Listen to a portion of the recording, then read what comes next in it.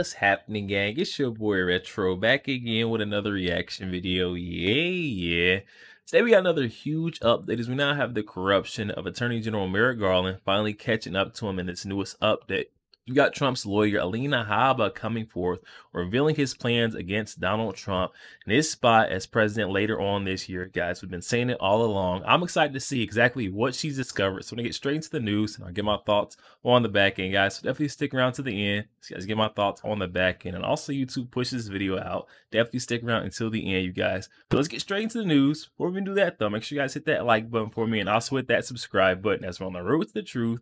Hop aboard for the journey. Yo, let's get into it, y'all. Alina Habba comes out with this new information, making these interesting spin on Merrick Garland that I hadn't heard before. I think she's kind of hinting at a new investigation and maybe new evidence and a new front on Garland. Well, welcome to Doug in Exile. This is where the happy patriots are. We're longtime fans of Alina Habba and Trump's entire legal team. But here she is with a little peek clip from her Turning Point USA, TPUSA, which I'm not a big fan of the organization, but you know, they do some good work. And this was a woman's thing they did, so that she's all dressed in pink. So listen to this. We are the fiercest warriors, and with courage and determination, we can overcome anything.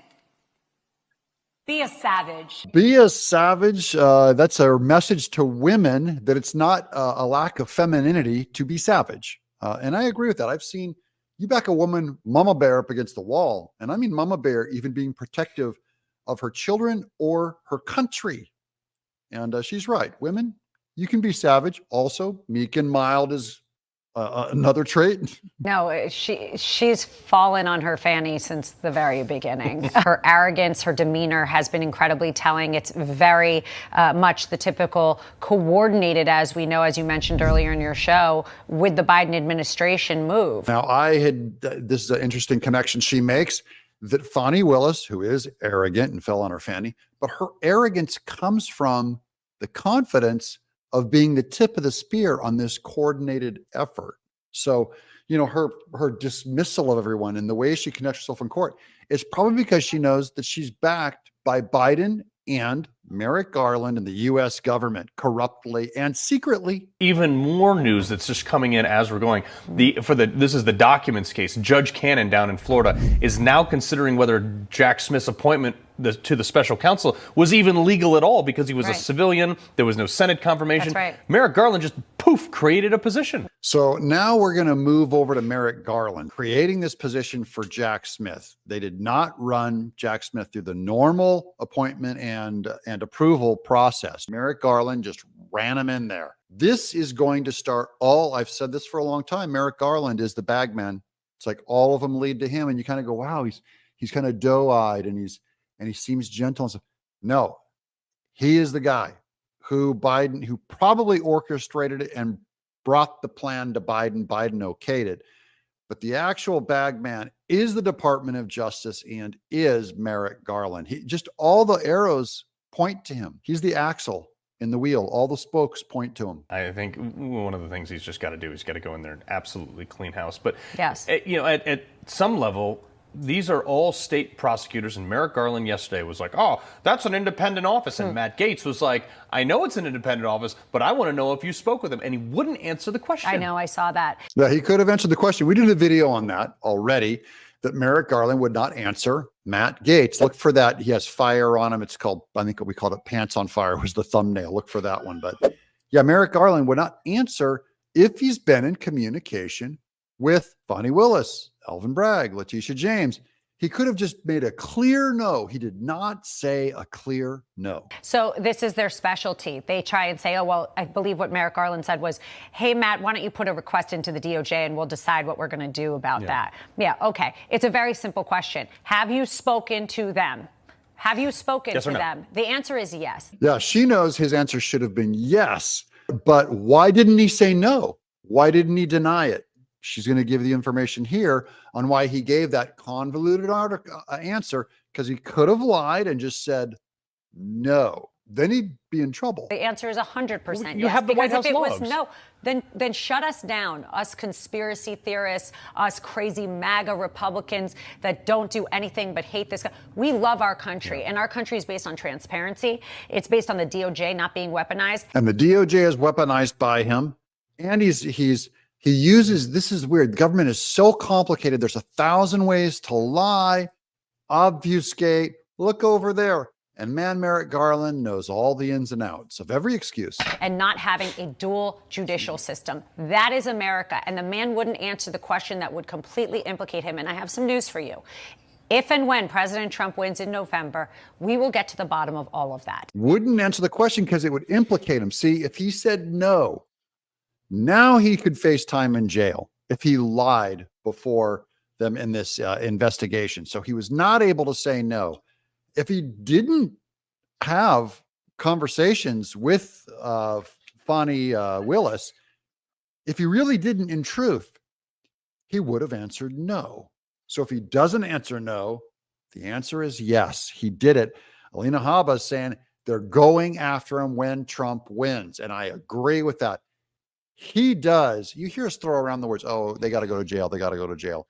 Some of these top tier people, they're a level of conspiracy and corruption. I mean, Juan Merchan, and I would definitely put Merrick Garland in this category. They do need to go to jail for what they did. They need to be investigated, removed, and absolutely prosecuted, thrown in jail. And I'm all for it. If that's Trump revenge, or if that's so Trump's going to be a dictator for life, whatever. No, that's simple justice. Do the investigation, kick the bum out, you unappoint him, appoint another attorney general, and run the entire legal system in your favor.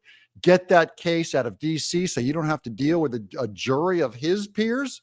You don't want a bunch of Democrats in DC. That's why they're all the Democrats in DC, they want Hunter Biden's gun case to go over there, and they do, because they have a sympathetic judge, sympathetic jury. They all know the Bidens for, you know, his 100-year career. Here's the rest of Alina Habba in that TPUSA speech that she gave that we started with. They only call me names because I'm effective. Ding dong right. She's effective. Those of us who are effective, you get some heat. I get some hatred down in the comments. That's fine. I can take it. It's because I'm effective.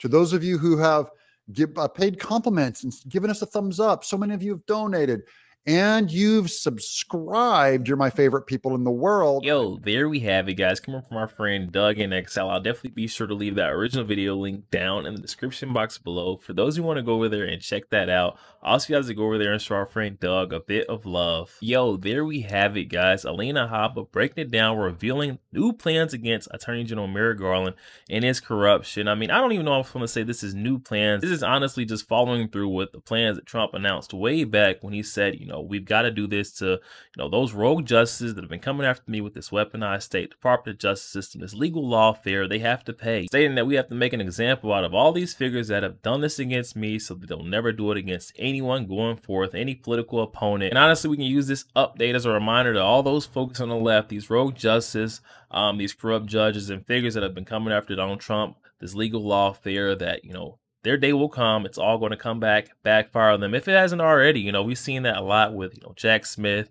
Everything is backfired on him. He's tried to rush through his case, get Donald Trump tried on trial for the election day later on this year. He's gotten exposed at every single corner. He even got his boss all tangled up in it too, guys. We can't forget that's the reason why Attorney General Merrick Garland is sitting in this hot seat, sitting in the spotlight once again. This all stems from that illegal and criminal appointment of that special counsel, Jack Smith, the supposed special counsel that holds no merit in his office. The appointment of Jack Smith to that special counsel seat is truly coming back to haunt Attorney General Merrick Garland. We're seeing this update after update where Attorney General Merrick Garland is being faced with questions about his Department of Justice, who has been weaponized to go after a political opponent. We've seen all these charade cases coming after, you know, Donald Trump, and we can definitely hold Attorney General Merrick Garland's Department of Justice accountable for this weaponized state coming after a political opponent.